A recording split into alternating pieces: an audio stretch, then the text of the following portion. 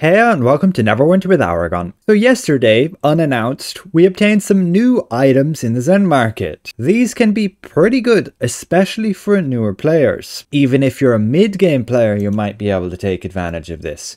And that is Dragonslayer Zen packs. This allows you to instantly purchase items that you might need for the Dragonslayer campaign to purchase Mythic gear. We can see they even sell Dragon's Ridges along with those different parts here and even the elemental strands, which totally don't buy. They're easy to farm. But they're also coming out with the Shattered Diamond Shards, where you can just purchase 100 of them at a time.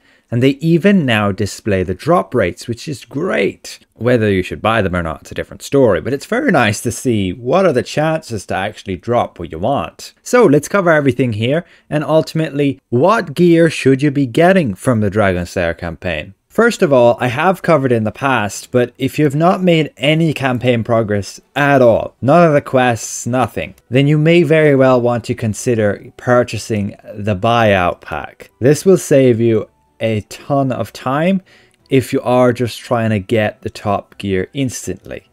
This would be the pack you'd buy, 1,600 Zen, 20% off. It will give you enough rewards in order to purchase one piece of Mythic gear from that campaign, whether that be an armor piece, a head piece, arm piece, boots, rings, etc. It's all there.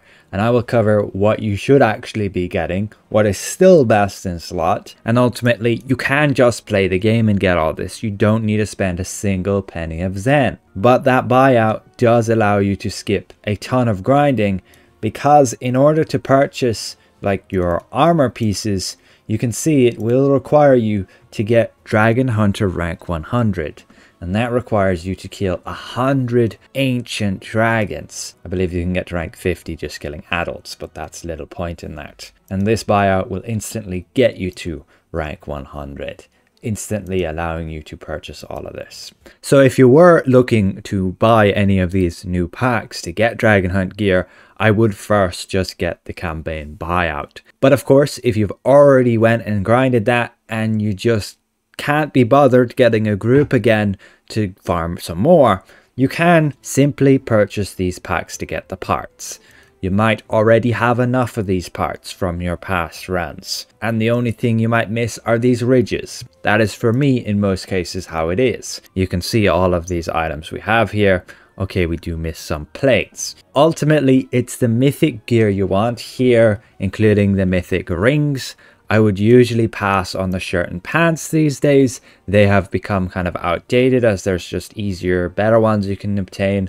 For example, the ones from the Narbondel and Demon Web Pits zone. They come from heroic encounters, higher item level, and they're basically the same as these. There are these neck and waist sets here with the artifacts, but again, I would pass on those as well. There is your epic gear. I would avoid all of it, but there is some Mythic rings here which can be useful. You can see all of them require these elemental strands, some dragon parts then, and the Mythic stuff here is harder to obtain because it also requires these ridges. And you only get 7 ridges per ancient dragon hunt, and you can only get 80 ridges per week. So there is quite an incentive to just go and immediately, buy what you need here. You'll get 100 ridges per pack here. That's actually not a bad deal when it's 200 Zen. And then, yes, you could get the parts and you could get the elemental strands. The parts you can get from doing, say, adult dragon hunts. And you can see my documents in the past that I made, which do showcase everything. You can see the different ranks you will need in order to actually purchase that gear. And that is why you might want to just purchase the completion, because otherwise you're stuck having to do 100 ancient dragons before you can actually purchase any mythic armor. And there are some very good ones there. You can also see when you use those modifiers, you can get the different dragon parts here. the amounts of them. You use different modifier types in order to get those different parts. And then the amount you get is dependent on the rank of dragon. So you also do kind of want to do ancients there too, but I generally only use hard modifiers, not the extreme ones. You can watch a whole lot of guides that I made on dragon hunts. Again, all of it you can just play for yourself. You do need to get a group together to do it, because you will have to have 5 players to do your ancient dragon hunts. You can of course just get 3 and do adults, get everything you need except for say the ridges, which then you could purchase here. And that would be the most budget way. If you just want to splash out and pay for everything, you can, and you can buy some of the best gear in the game. It's still some of the best gear in the game, which is surprising, but when you consider the very poor bonuses they've added in gear as of late, yeah, there are still some of the best stuff that comes from here. Particularly when we look at tanks, an endgame tank build is still going to use a headpiece from Dragon Hunts, some boots from the Dragon Hunts. And ultimately, I'll give you some tables and lists of what you should be getting if you don't already have that gear or better. Generally, anything better from Dragon Hunts actually comes from like advanced or master content, and you might not be there yet if you're a mid-game player. And so this would be the gear to get first before delving into that more challenging content and getting, say, that better gear. Most of the better gear comes from master, which is not easy, and a lot of you can't even complete master content just due to the difficulty level of it. So if you're a damage dealer, I would recommend getting all these gear pieces. They have some very good bonuses, and again, upgrades are only going to be obtained from, say, master content. There are a few exceptions, like the armor piece here. You can get a better one from the Mensa Branson campaign, but only if you're a fighter and a barbarian. You would get this armor piece here with the combat advantage, and then you'd go and upgrade it with the demon web pits so that it is then mythic, a little bit better than say what you would get from the dragon hunts. But for everybody else, you're still sticking with the mighty Kuras. The serene hood, again, you'll only get an upgrade from say master demon web pits with the same bonus helmet, just with a bit more item level. But if you are a rogue, cleric, bard or ranger, you could get this headpiece from, again, the Mensa Branson campaign. The arms, again, you'll only get upgrades in the Master Demon Web Pits or jumping into the Master Imperial Citadel. The rings as well, you'll only get upgrades once you go into Master Temple of the Spider and then Master Demon Web Pits. So Dragon Hunt gear is really the stepping stone where it's at to jump from a mid-game player who's only been doing, say, your random dungeon queues and the casual content, and then you're looking to jump into, say, master content or master trials. This is when you do want to have the Dragon Hunt gear before you get there, so that you're still very effective. Now, if you are a rogue, I would get, say, the sharp jacket instead, or even the tactful leathers, as per the recent build I posted. The rest is just the same there. You can again check all of this gear. It's all coming from the Dragonslayer campaign. Have a look through it. You'll see the different names. Keep in mind on this first section, there is like Mightbreaker's Ring of Clarity, which is very good for damage dealers. Just stay within 20 feet of your enemy, which is usually what you want to do anyway to get all the team buffs. And then yes, all the rest is here. Now, if you're a healer, this is what I would all get. However, that's for heal over time healers. So bards, clerics and warlocks. They all have their abilities which can put those hots on people. And these can trigger these bonuses and maintain them. If you're a paladin healer, unfortunately, you don't have any heal over times to trigger those gear bonuses. So you want some more static ones that are going to be there regardless of what you're casting. So you would go with like these ones. The headpiece, not ideal, but you actually won't get a better headpiece until you say jump into Master Temple of the Spider and go for the regen one, the divinity regen one. And yeah, it's the same for the other healers. Headpiece, not ideal, but again, there's nothing really better unless you want to go back into hardcore Vault of Stars and get the outgoing healing headpiece from there. But most of you just won't find a group for that. However, if you can jump into the Light of Xeraxis campaign, you could get yourself the Astral Raiders helmet. That's useful. Total healing bonus. And then for tanks, Just all the rugged gear there. Full set, and that's perfect. They actually done some decent bonuses there for tanks, at least compared to what they've outputted since then. The headpiece is still like best in slot, and the feet are still best in slot.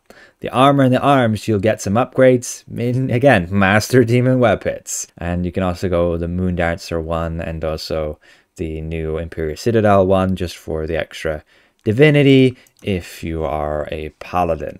And that is ultimately it. There's a ton of really good gear from there. Don't underestimate it.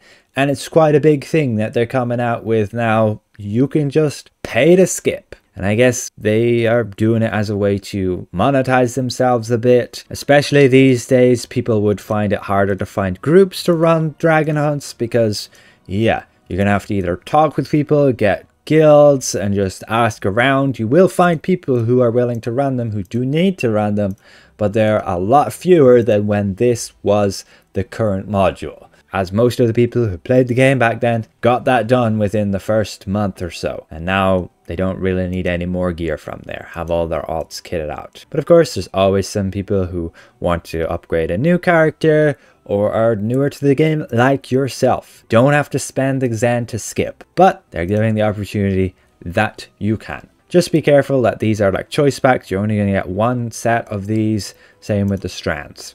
Again, I would totally skip on the strands. They're so easy to get. You kill enemies every 30 seconds.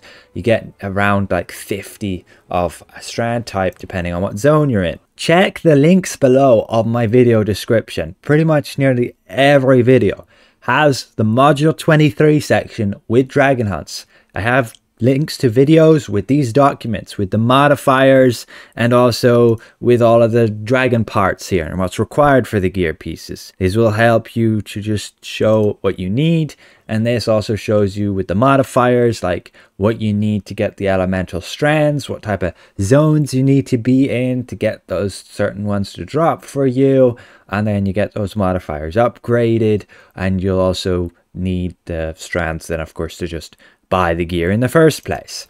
So instead of spending the Zen, you just do a little bit of playing the game by yourself. You don't need other players to get those. And for the, these parts, not so easy to get. You could, of course, just do, say, young dragons here, and you will get a few parts, but it's only like one. Yeah, that would be too much of a grind, in my opinion. You're better off always jumping into ancient dragons and getting those dragon parts from the modifiers. Use the hard modifiers and the medium modifiers. Again, I've made a video. You only need 4 modifiers in order to make the most of dragon hunts. If we look at my modifier deck here, all you'll need is limited conditioning, resilience, easily irritated, and death's door. Just those 4. That's all you need for everything. All the drops, all the parts. But again, hopefully this is somewhat insightful. You do not need to spend Zen at all, but at least they're giving the opportunity to do so if you wanted to skip faster to get to, say, advanced and master content quicker. Because again, Dragon Hunts has a lot of very good gear still to this day. Now, on a last note, what's up with those Shattered Diamond Shards? Well, you can simply get them yourself by doing heroic encounters in the Sharandar zone. You'll need to have that campaign unlocked here. Sharandar, it's got 3 different parts to it as well, 3 different maps. I'll switch character. You can go to that hub area and you can just play the game for those shards. You have 3 different map areas. You have heroic encounters, and each heroic encounter will drop you those shards. You can also jump into the dungeon linked to that area, which is the Vault of Stars.